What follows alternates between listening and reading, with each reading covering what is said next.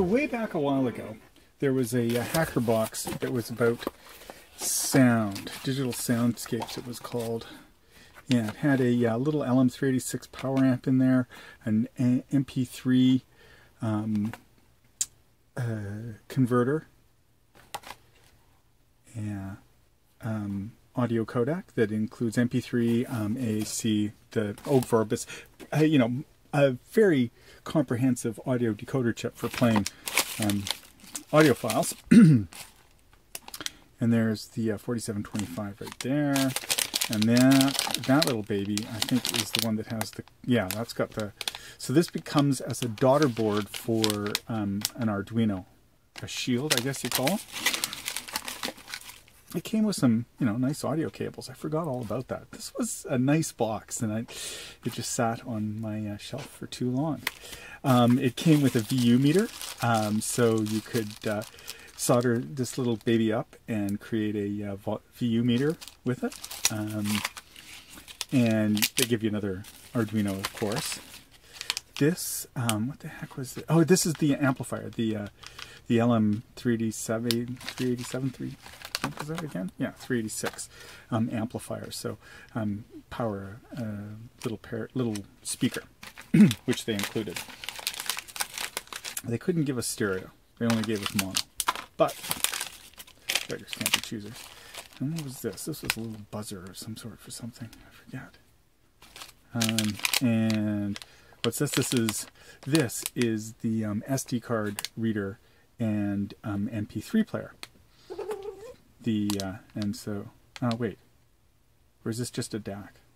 Ah, I forget. Anyways, well, we can look. And it came with an SD card and an SD card holder. I think I pulled the SD card out of it, used it for something, and a way to power stuff. So yeah, that was Hackerbox. I forget what number is it, 7, something like that. So yeah, let's do this. So about the simplest thing you can do to make sounds with a microprocessor is what is affectionately known as bit banging. And that's taking a buzzer, like a piezo buzzer like this thing, and turning it on and off at a particular frequency, and that will make a tone. And that's a pretty straightforward thing to do. You just have to declare one of your digital pins as an output, ground the appropriate side of your speaker to your piezo buzzer. Just pop a speaker on there, and then using the Arduino tone library, well, you don't have to use the tone library, you can just define a loop that will put whatever pin you have your speaker attached to, your buzzer, I shouldn't call it a speaker, your buzzer attached to at a particular frequency, so on, off, on, off, on, off, using a square wave. And that will produce a sound. So your piezo buzzer will be responding to a signal that looks something like this, with a square wave of a particular frequency. So think of that as a wave. So one wavelength is from that falling edge to that falling edge. So that is its wavelength. And then depending on what the time scale here is, you get a very variable frequency. So, you know, 440 hertz, that's equal to an A. I think it's A3. I'm not 100% sure about that. Don't quote me, but it's one of the A's. So yeah, let's put some tones on our Arduino. No, that's A4. So the A above middle C. The 4th octave in a piano is the middle C octave. And so there's the underworld theme. But yes, so you can get sounds out of just a plain old piezo buzzer stuck onto a pin of your Arduino. But it's not very high fidelity. It's only 8-bit sound, and it's square wave, so it's not very pleasant, but I mean, it's sound. It's recognizable as melody because it's got that frequency component to it.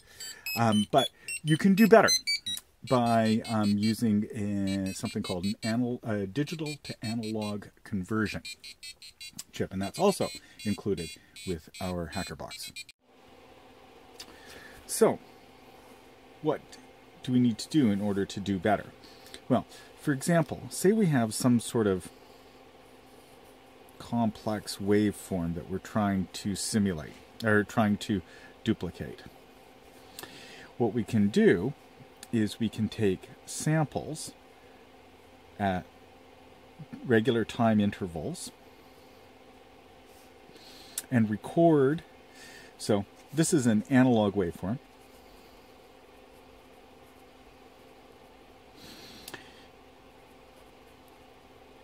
And so what we can do is we can take samples of that analog waveform and create a digital record of the various samples that we've taken. So this analog waveform becomes digital samples. And so by doing that, we can digitize the analog waveform, or store it in such a way that it can be processed digitally. Now, the number of samples that you take will influence how much fidelity you can get from a particular waveform, or how accurately you can represent that waveform in your digital signal.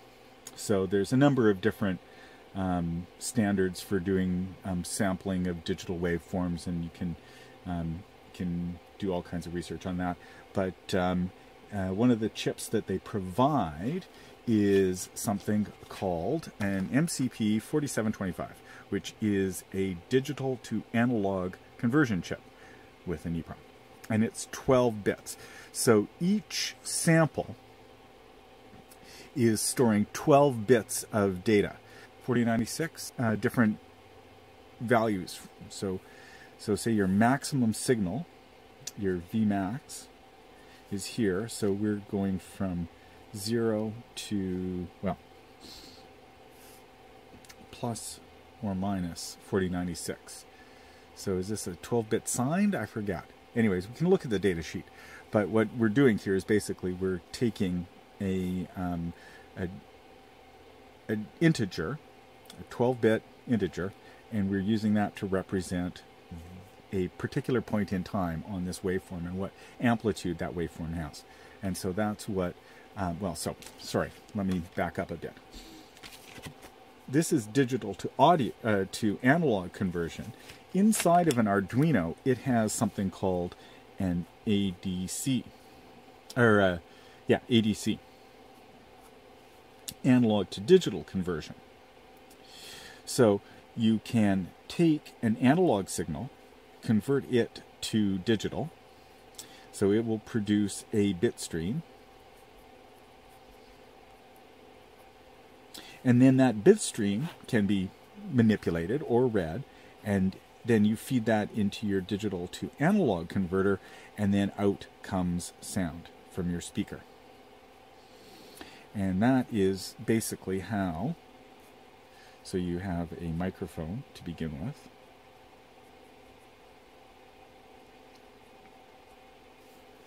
It produces an analog signal. It goes into the analog to digital converter. That analog to digital converter creates a bit stream, digital bit stream, based on that analog signal.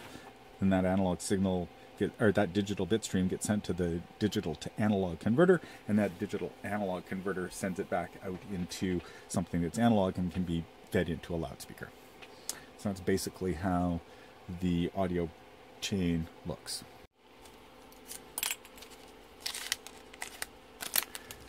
And so this little guy here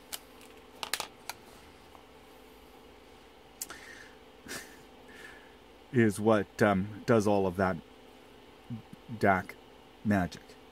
So it will convert your digital bit stream into some analog outputs.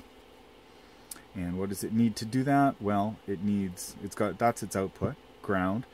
This needs serial clock and serial data. So this is an I2C device, and you can adjust the I2C address, I2C, I2C, by shorting out some of these pins. You can hardly see that, can't you?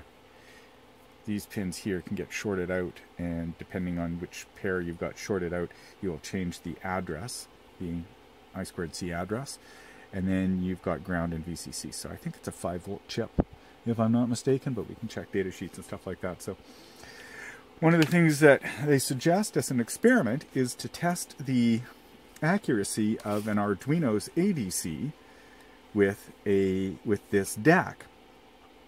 And how would you do that?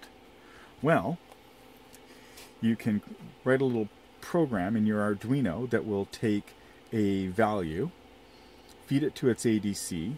That digital value will get fed to this DAC. That DAC will create an analog value, and you can use one of your analog pins to read that value and see if the two analog values match, or if they differ, by how much. So that's one of the neat little experiments that they suggest that you try. So the good folks at SparkFun have a little bit of advice for us on how to configure the soldering of the breakout pins for this guy. A4 and A5 are generally I2C, and if not, we can define those as I2C pins.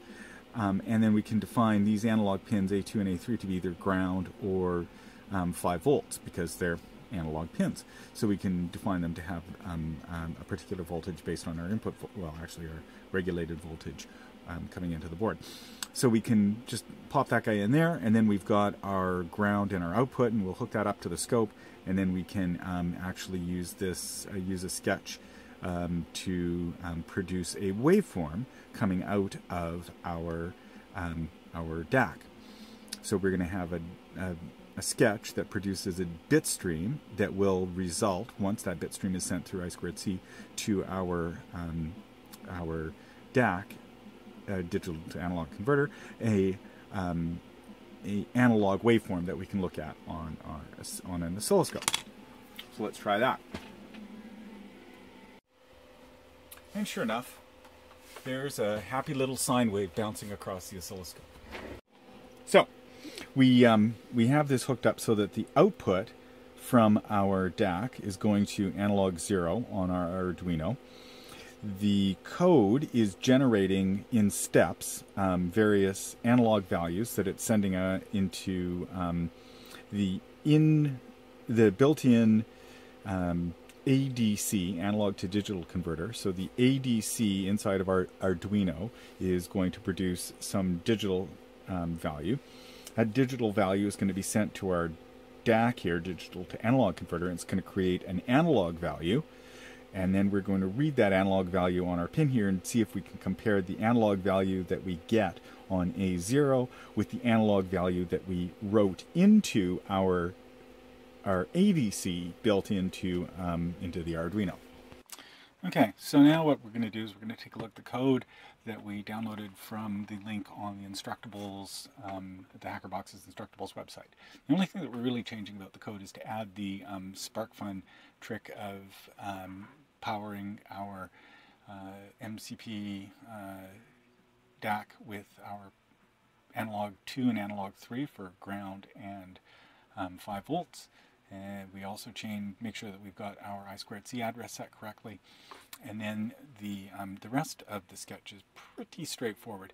What we're going to do is we're going to be defining some values or define some variables to store our analog read and our digital values that we're going to be using to convert to analog values. Then we loop through our 2 to the 12 or 12 bits of DAC values by increments of 15, just to make it a little faster. So then we take our maximum voltage, which is 5 volts, divided it into 4096 steps, because we've got a 12-bit DAC, and then we multiply it by our DAC value, because that's our step size, and that's the step that we're on. And then we read it back, wait for a bit, and then write it out, wait for a bit, and read it back, and then we convert it back into what the analog voltage should be, because we've got a 10-bit ADC that we're using in our Arduino. And then we print those values out using standard printfs. And yeah, that's basically it for the code. We do make use of the Adafruit MCP4725 library, or 25 library, and we also make use of the wire library because it is an I2Cs bus. So now let's take a quick look at the output and see how accurate our analog to digital converter is in our Arduino compared to the DAC that we've got, the MCP4725, or at least how those two communicate. So let's take a look at our output here for a second. So the DAC value that is being read is in this column here, and that is the expected voltage based on that DAC value. So given that value that we've read, this is what we this is the voltage that we expect it to have, because it's 0 to 5 volts. Now, the ADC value, the value that we sent, is here, and that's the voltage that the Arduino was sending. Now, remember that we've got a 12-bit value for our DAC output, and our Arduino is 10-bit, so we've got this conversion here, converting between the 10-bit value and the 12-bit value. But then we want to also compare the voltages. But notice that the voltages are pretty close. That's 8 millivolts. That's 6 millivolts, and it gets down to an error of just 1 millivolt or so, depending on which digitization level we're at. And you'll notice from the data sheet that there are some nonlinearities in the DAC, and they get higher or lower depending on whether you're close to the maximum voltage or close to the minimum voltage of the conversion. There's also some nonlinearities based on the steps size, and there's some pass-through of digital voltages and things like that. So you're not expecting it to be completely 100% accurate, but it does look like it comes out with a pretty close approximation of the DAC to ADC conversion through our Arduino and through our MCP4725 chip.